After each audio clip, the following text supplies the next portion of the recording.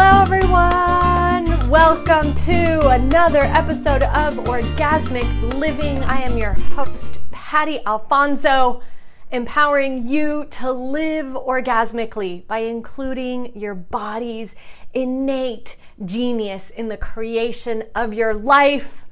How does it get any better than that? Welcome, welcome, good morning, good afternoon, good evening, wherever you are in the world. Today's topic: vulnerability as a source for living orgasmically.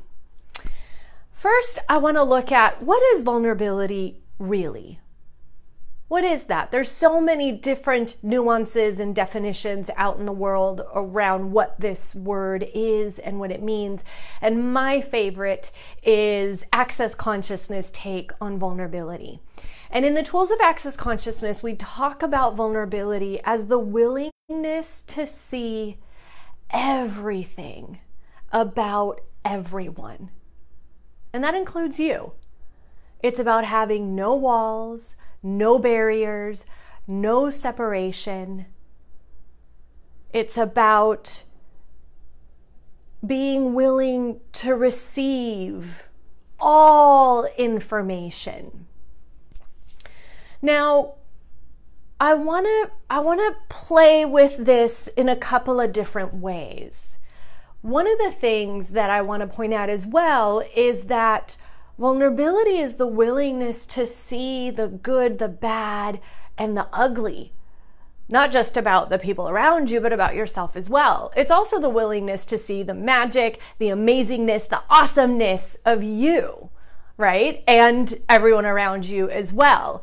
And we have this amazing tool in Access Consciousness as well called Who Does This Belong To? And it's one of the first tools that you use, that you learn in this amazing body of work. And it's one of the tools that you use throughout the rest of your journey with the Tools of Access Consciousness. And I love this tool. When I first came to these tools, oh my gosh, this question was amazing, because all of the sort of like thoughts and feelings and ideas that I was functioning from when I asked that question, like, who does this belong to? And I realized that actually that point of view or that judgment or that thought wasn't actually mine. I could just return it to sender and free myself and my body and my being from that ridiculous point of view.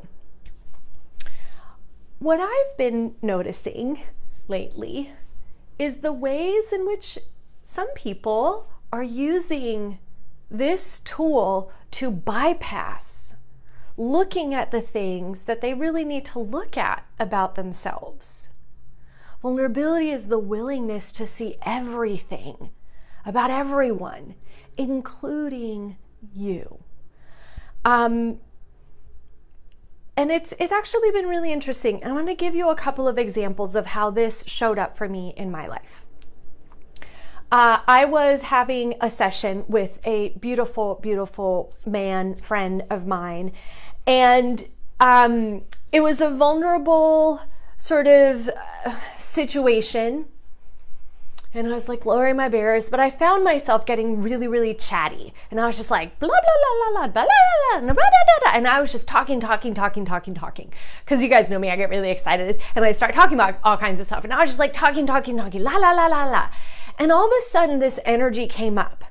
I don't know, it just came up and I went, and I said, oh, am I talking too much? I should shut up. And he looked at me with such gentleness and such kindness, and he said, Patty, I didn't say that. Your dad is actually the one that said that to you.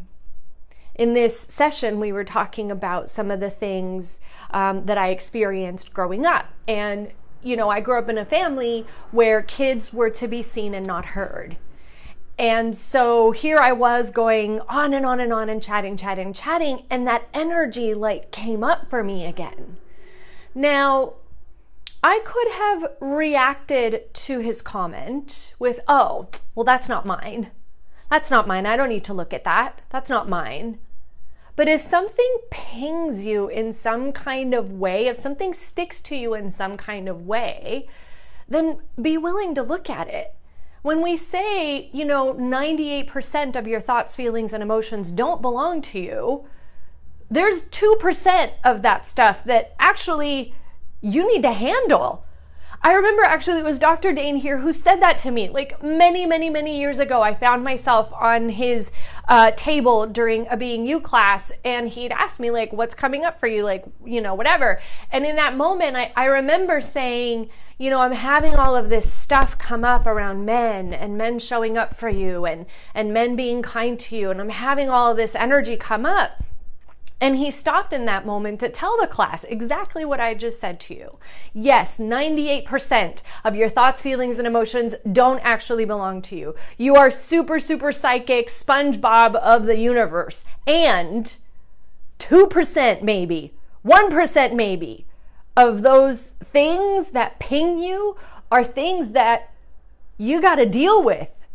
You want to live orgasmically? We got to clear all of that insanity from our universe. And in that moment, when that healer said that to me, like, hey, I didn't tell you to be quiet. I'm enjoying what you're talking about. But because of our previous conversations, he knew that that was something that I would struggle with, being told my whole life to shut up and to shush and that I was too loud, right? And in that moment, that energy came up. In vulnerability, I was willing to acknowledge that and become aware, wow, there's still something here for me to unpack. There's another layer for me to let go of when it comes to this energy in my life. And that led to a whole bunch of other things that I started looking at, you know, the way that I'm showing up in the world and the way that, you know, I'm creating the business and all of these things, right? So it was a huge gift in that moment. Now I want to look at a different scenario because I was talking to another amazing man who's been a friend of mine for a long time. And I was having a bit of a rough moment and I was, you know, feeling a little tired. Being an entrepreneur is an up and down all around journey. It can be fun and exciting and amazing, and sometimes it can be exhausting. And I was talking to this friend of mine about being so tired of like the gaslighting that goes on in certain institutions. The gaslighting that goes on in the world. Hi, Frank. Hi, Tammy. Hi, everyone. The gaslighting that, I mean, to me just seems unnecessary.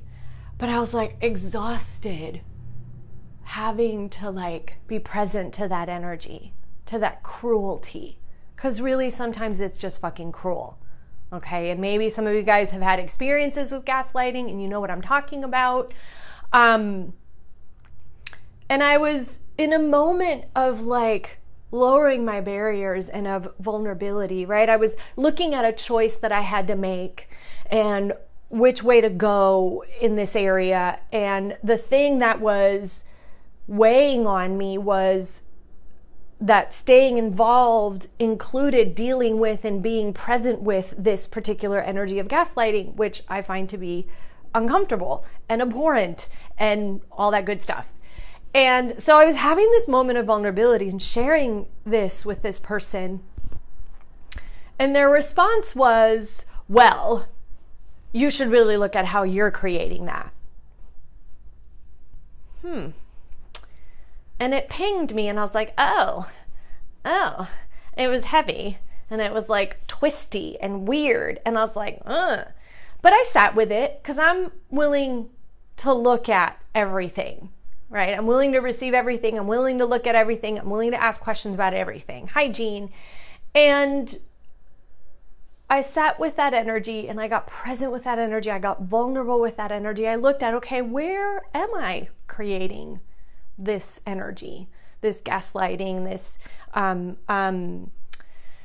used many other words that I can't remember right now. And I was like, So I just, I don't know. The cool thing about vulnerability and the willingness to receive everything is that it does include all of the amazing things that consciousness wants to give to you. So as I sat with this energy for like a couple of days, because I didn't respond right away, the universe gifted me with a shit ton of information about how I was just aware of energy.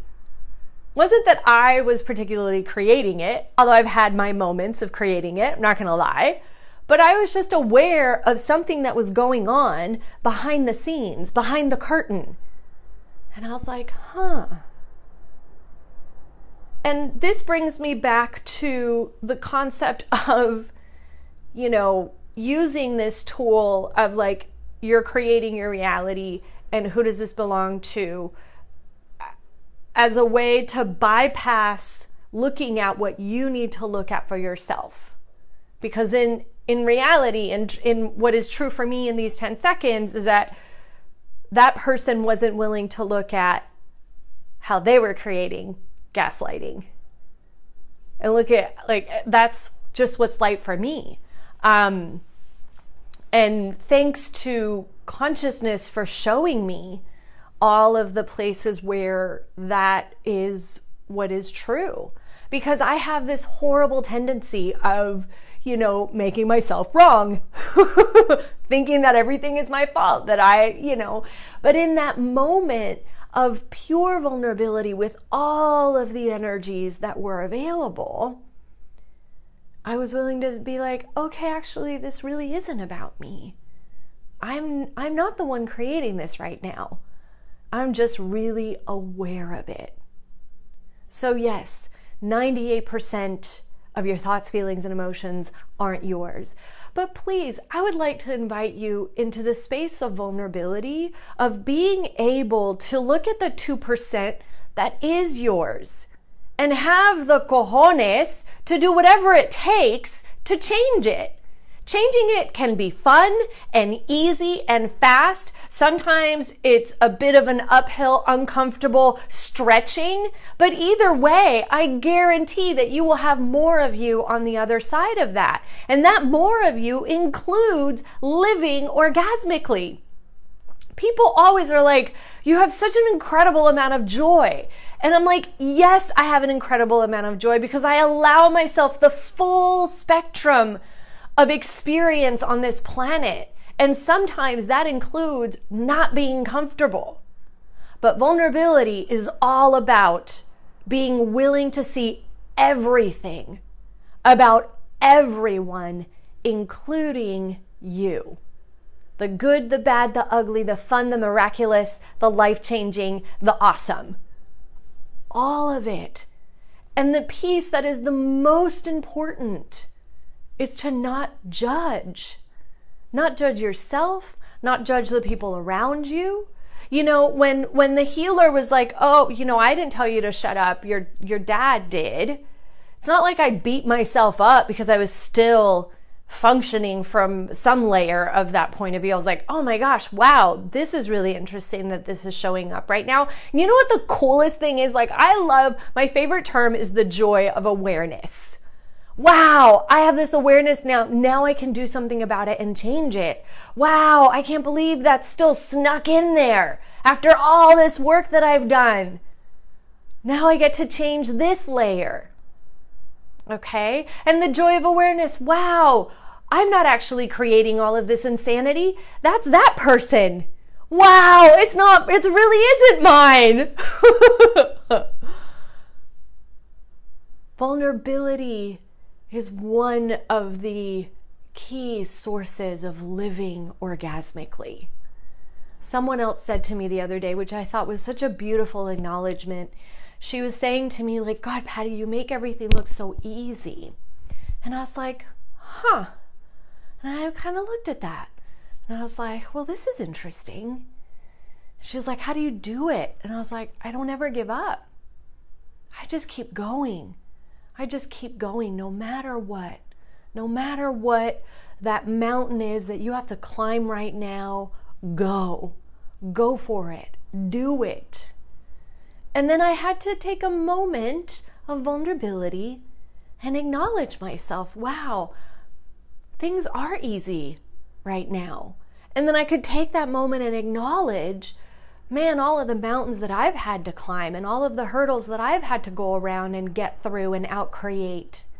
Because I've spent 15 years dedicated to like my own personal growth and development so that I could live orgasmically. because it's important to me, because I want to live a life of joy and pleasure and gratitude and amazingness. And I'm not going to give up on that, no matter what it takes, no matter what it looks like. So what's it going to take for you? Are you willing? Are you really, really willing to climb that mountain, jump off that cliff, take that leap, have your own back, let consciousness have your back, surround yourself with amazing people that will contribute to you no matter what? What else is possible? And when it comes to vulnerability, it is such an important piece of the puzzle. You know, having intimacy with yourself, vulnerability is one of the five elements of intimacy of access consciousness. When you have intimacy with yourself, when you have intimacy with your body, man, nothing can stop you. Nothing. No matter what anyone says. No matter what anyone says. My dear friend was like, well, you better check yourself and see how you're creating that. I was like, oh, that's kind of nasty. That's good. That's good information to know. Okay.